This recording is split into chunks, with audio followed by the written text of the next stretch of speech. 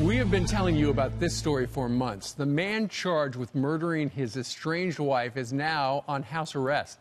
Fotis Dulos released on $6 million bond in the state of Connecticut just days after he was charged with her murder.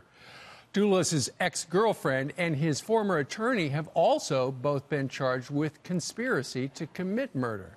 But the body of Jennifer Dulos has yet to be found. Where is she? And if she's dead, can prosecutors secure a conviction without the body? Join us right now with insight, forensic pathologist and Fox News contributor, Dr. Michael Baden. How do you do? Good to see you. Okay, they presume she's dead. They've got a whole bunch of evidence, DNA evidence of her blood. That's right. Her blood and his blood, both found in her house and in her car, and on the clothing and all that was dumped in various garbage cans. Mm-hmm.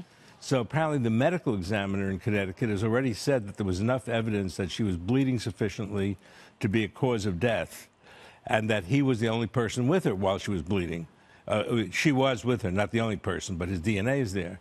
So I think in this kind of situation, they have enough evidence, even if they don't find the body, and even if there isn't blood on that, they have an axe with some blood on it they're testing. We don't know the result of it. Right. But even if that blood doesn't turn out to be hers, they've got enough evidence as shown in the indictment. Right.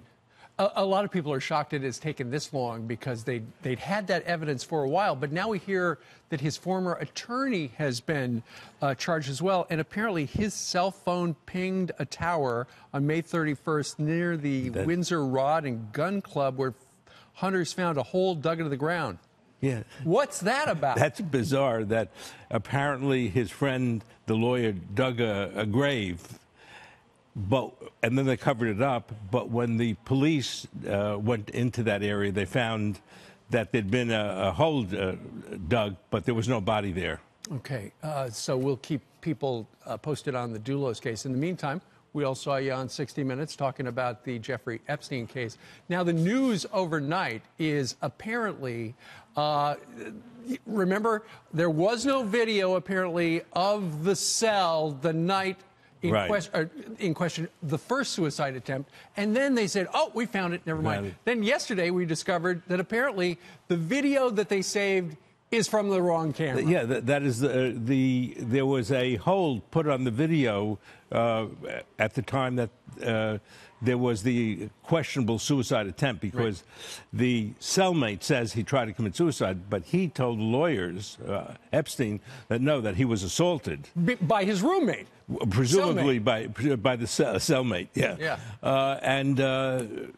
Then the lawyer, his lawyer, the police officer, the roommate's lawyer, put a hold on the videotape. They wanted to see what the video was. They were supposed to save that video from the first incident. Did anybody else come into the room? And they told the judge they didn't have it. Then they said they did have it. And now it's like a terrible way to run a prison.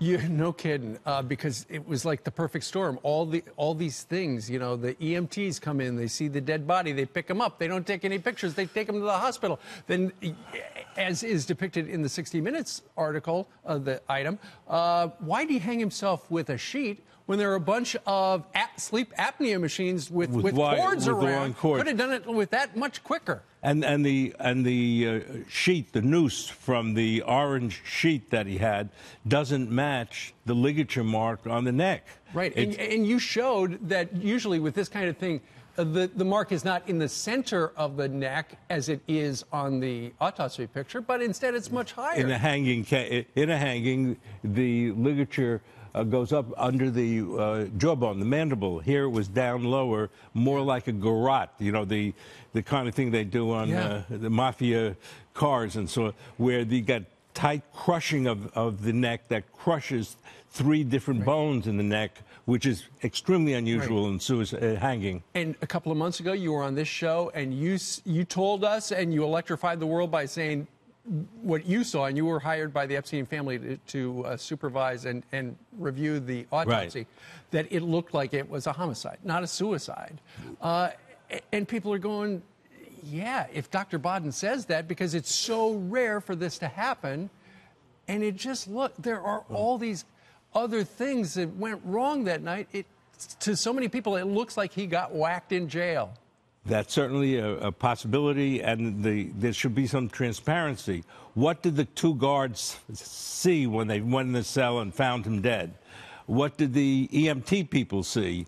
What did they put on their record? The hospital that he was brought to, none of that has been released, and all of that will help determine whether he died of suicide or died of homicide. We know what you think. Well, I think it's right now, just from the medical stuff, the autopsy pointing more to homicide, but they got to get all the information before making a final decision. No kidding. All right, Dr. Bodden, thank you very much. Good to see you, Steve. We did reach out to the Federal Bureau of Prisons for comment. They have not called us back.